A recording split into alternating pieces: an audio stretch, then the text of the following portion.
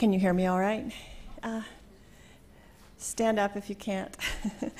It's my honor to be invited to be here today. Thank you so much to be with a group of people that are passionate about children's emotional and social development. I'm going to go quickly through some of the journeys that I have had in trying to bring the incredible years to scale. Now, I think I have to know how to use this. Press this one. No? Right button. All right. So the Incredible Years has developed a number of different programs. We actually have 7 different programs for parents, 2 programs for promoting children's social and emotional development, 1 prevention one and 1 treatment one, and a program for training teachers in how to promote children's social and emotional development. If you look at this, this is what I think of as the Incredible Years building blocks for promoting children's social and emotional development. At the bottom, I don't know if there's a little thing on here or not. Yes? First time I've done this. Wow. Okay, so you can see what we would call, what Lauren would talk about, the core ingredients. These programs for parents are each based on the different developmental stage of the child, and they would be considered the core parenting program according to the age. The second level of blocks are adjuncts to the parent program. So, for example, the advanced parenting program includes, it's given after the basic or the core program, but it includes interpersonal issues for the parents, such as anger management, depression management, and problem solving. And then these are the treatment and prevention child programs and the teacher program. Now, each of these programs can be used independently, but our research has shown that when they're used together, they have additive effects. So I think that's important. They're all thematically consistent programs in terms of their developmental framework. The short-term goals of the program are to improve parent-child relationships, to decrease harsh discipline, and to promote parent support systems with other parents, with community, and with teachers. The aim of that is to strengthen children's social and emotional development and reduce conduct problems in young children, with the long-term vision or goals to reduce delinquency, substance abuse, and school dropout. We've done a number of studies. We started our studies with the treatment of children with conduct problems and ADHD. We've done 8 randomized controlled trials, and there have been at least 6 independent replications showing that we were able to achieve the changes we hypothesized in terms of improvements in parent-child interactions and reductions in conduct problems. And for at least 2/3 of the children, we see in our 1 to 3 year follow-ups and our 10-year follow-ups sustainability in our results. Then we went into prevention to see if we could take this program to a selective population. In this case, it was high-risk families in Head Start or in schools addressing greater than 80% free lunch. And we found very similar findings in terms of improvements of children's behaviors by supporting their parenting skills to be more positive and less harsh. We took the program, the treatment program, to the children directly in the treatment model by evaluating the child program. Here, oftentimes the parents would be in the group and the children would be in a group at the same time. 3 randomized controlled trials showed, and 1 replication showed increases in the children's social and emotional development, problem solving, and reductions in conduct problems at home and school. Again, we tried this out in the schools, in Head Starts and primary and first grade to see what changes we could get with selected population.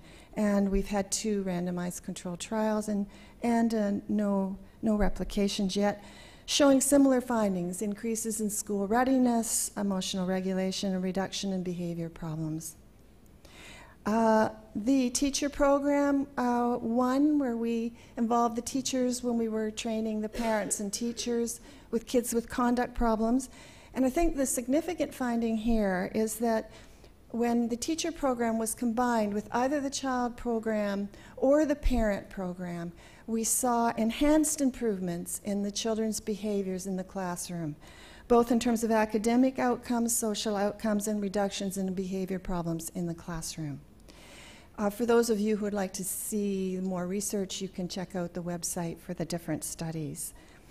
We also looked at taking the teacher program prevention-wise in terms of training. We've done 2 randomized trials here, and there have been 7 replications to have the teachers trained in classroom management skills, which has reduced classroom aggression and increased children's prosocial behaviors. Where are the programs being delivered? They're in a variety of settings, including Head Start centers, primary grade schools, mental health centers. Toronto in Canada has taken it to the public health nurses, and they're partnering with mental health agencies to deliver the program. Jails, homeless shelters, a variety of places. There also is a home visiting model of the program, which has been used with the Native American population in California. Businesses have started offering this as benefits for their employees. And doctors' offices, we'll hear about that from Ellen Perrin a little bit later. Agency barriers. I want to talk about 3 types of barriers: agency barriers, clinician barriers, and financial barriers. Maybe they're all related to the third. Not sure after your conversation this morning. The first is the inadequate agency readiness, that they don't have their short or long-term goals clearly mapped out. They fail to select clinicians who are really interested and motivated and have the necessary background to deliver the program. Really haven't thought about what is needed for recruitment and engagement as families is particularly important for group-based programs. And the inadequate agency support in terms of handling the logistics of daycare for the children while their parents are in groups, meals, room locations, scheduling. In addition, some of the barriers include the failure to provide the clinicians with adequate training or ongoing coaching after the initial training. The temptation is strong and often happens to reduce the program dose and the number of sessions. There's no agency champion there who is an expert in the program or can monitor fidelity of program delivery. They largely in this country don't support clinician accreditation, which is different in other countries, and oftentimes have no long-term vision in terms of thinking about how they are going to sustain the program or develop their own internal support system. Clinician barriers are somewhat related. Clinicians who don't have the background in cognitive social learning theory or child development or group work find themselves floundering. They don't have ongoing consultation, coaching, or supervision after they have their initial workshop, and are really unsure about how to tailor the program to different populations. They have a poor understanding of what it means to deliver an evidence-based program, and some, I will say, are resistant to the group model. It's not what they've been trained in, it's not what they're accustomed to, and they're used to seeing families on an individual basis. Funding barriers are notably the group or prevention or interventions or treatment interventions are not billable. They might be as an individual therapy, but not as a group therapy. Places have been given early grant or foundation funding, but when the funding ends, the program dies because the funding is not sustained. There's inadequate funds to provide the clinician training or consultation by accredited mentors or clinicians. I have seen supervision provided, but by people who don't know the program.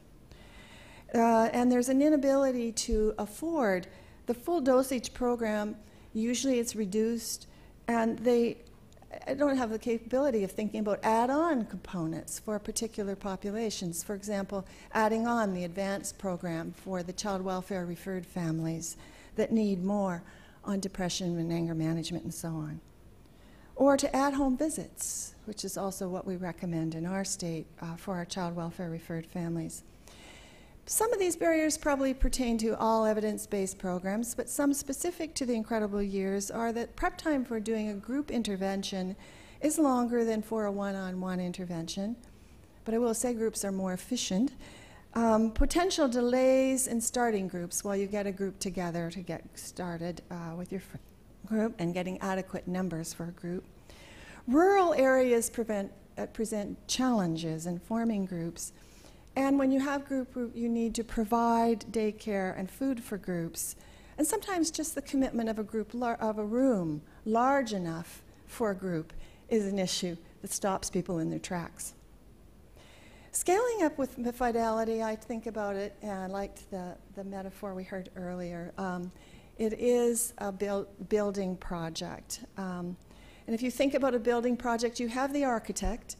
In this case, with evidence-based, it's the developer, and I actually think the developers have the easiest job of all. And after that, you have your contractor, who is your agency administrator, who is trying to decide what program to use and how to go about it. And under that, I hope that we would have our project managers and our foremen. And in our case, we call those the Incredible Years mentor or the Incredible Years coach. And next, you have your builders or your construction team. And these are the clinicians who are delivering the program, and your family and your community. Now, if any of these links are inadequately prepared or educated or funded, the building will fail, without doubt. I'm going to talk about 8 key building blocks for disseminating Incredible Years with fidelity fairly quickly. The first one is organizational readiness, which we talked about a little bit. We try to help the people who contact us prioritize their needs, identify their target population. We help them by helping them complete what we have is called an Incredible Years Agency Readiness questionnaire to see whether this is really the right program for them.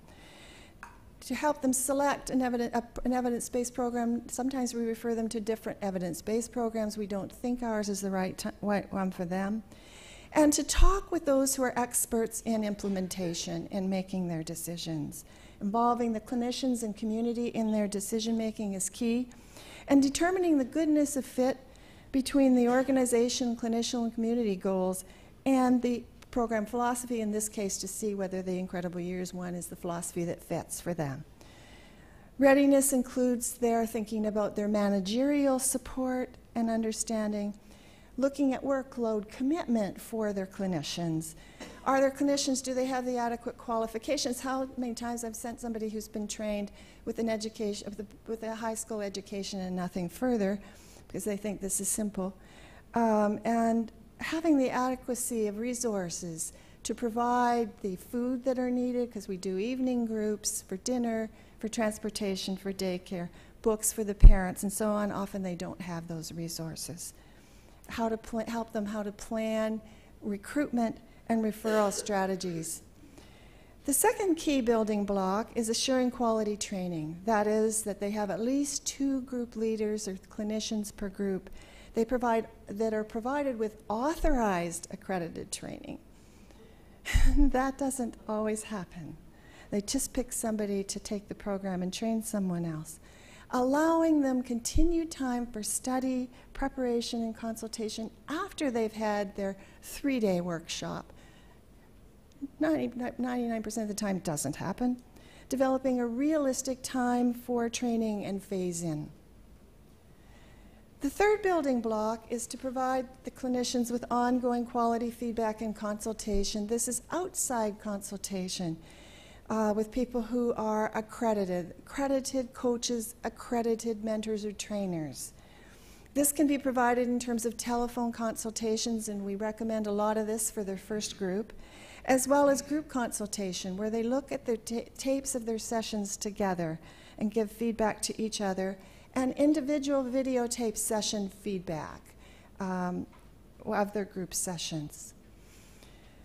The fourth tool is developing the clinician peer support networks within the agencies themselves. We might talk about it as scaffolding for your builders. We recommend that group leaders or clinicians videotape their sessions right from the start. Sometimes we have to work with them about human subjects on this. Regular peer site clinician support is really important. So we want the clinicians to meet together, to look at their group sessions together, give feedback to each other, and we provide standardized group process checklists for them to know what to look for, to see whether they're delivering those things. We always recommend 2 clinicians per group, and if they do this, they can begin when they bring on new clinicians, pair the new clinician with the experienced clinician, so they're getting support from the start. The 5th building tool is to adhere to program fidelity. That is to follow the program protocols. There's protocols for all of the sessions to deliver the full dosage of the program, or at least what we say is the minimum dosage, because our research has shown that the longer the dosage, the higher the effect size. And most want to reduce it or cut it up in some way. We ask them to plan for makeup sessions when they're missed from groups, and to work with them to allow some flexibility in the program so that they can tailor it adequately with fidelity to the population. Our treatment protocols, for example, are longer than our prevention protocols, but oftentimes in prevention you do get very high-risk families that need more time, or you're using translators and you need more time. So many times they're stuck with 10 sessions, period. That's it, all we can do. We try to talk with them right from the beginning, then you need a different program than ours if you can't do that. Adding supplemental programs as needed for the population, such as the advanced program. The 6th dissemination tool is that we do have I will say pretty rigorous accreditation process that includes the review of the protocols, their attendance, their peer and self-evaluation, their consumer satisfaction evaluations, and DVDs of their actual sessions that have to be signed off and proven certifiable, if you will. This process, I do believe, allows for the clinician to continue to learn and improve in the program and promotes the fidelity of their delivery. I think that one of the reasons our program has had such good replication by others is largely due to the accreditation process, as well as the detailed manuals, the authorized trainings, and the well-defined protocols. The 7th tool is the helping the agencies develop a supportive infrastructure to begin to promote the sustainability. If you have an internal agency champion or advocate, it can assure that there is clinician peer review support and that they get outside consultation when they need it. Agency administrators should be promoting accreditation, so they need to really understand the process and why it's important. So we have developed a training for agency administrators. The development of if you get accredited clinicians, then from that group you can pick accredited coaches and accredited mentors so that you have the capacity eventually within your own agency to provide ongoing training and support to assure continued fidelity. The 8th dissemination tool is helping the agencies themselves to develop their own quality assurance and evaluation. That is that they are engaged in the process of monitoring group leader fidelity, their consumer satisfaction evaluations, their accreditation. They do pre and post evaluations, which they look at and assess their needs, and they have ongoing contact with our office for continuing education and support. The Incredible Years office does review the accreditation applications. It helps agencies pick mentors and coaches, provides ongoing training for the mentors. We meet once a year for 3 days so that their mentors are continuing to get support. We review all workshop protocols and evaluations, and we're continually updating and developing and improving the programs, consulting with the agencies to assure that programs are developed with Fidelity. Factors that I think promote Fidelity dissemination are the cost is fairly cheap, it's culturally collaborative, so it's cost effective. The peer coaches and mentors make the program more widely available. The accreditation process fosters Fidelity. We've scaled up in over 15 countries throughout the world, and we have many mentors in these countries. In the United States, we've trained over 12,000 clinicians. Of these, over 7,000 were in the parenting program. The delivery of the program is in most of the states, but those who have the little yellow sunshine on them, or those we might call evidence-based places, where they are working on accreditation for their clinicians and have some coaches and in some cases some mentors. And I perhaps don't have time for this, but want you to just know that California is doing an outstanding job. They have a billing for Medi-Cal and have an infrastructure set up where they review outcomes. The Children's Hospital is training pre- and post-docs in the program. They have provided mentors. Morrison Center is an agency itself who has taken all of these factors on and are looking at very good outcomes for 77% of the children with reductions in behavior problems. You'll hear about one other site of these today, Invest in Kids, who will tell you about that. And finally, I'll close with, we stay focused. I think these are the principles. Stay focused on the goal. Be persistent despite the many barriers and the resistance. Collaborative teamwork is really where it's at, as well as the individual responsibility.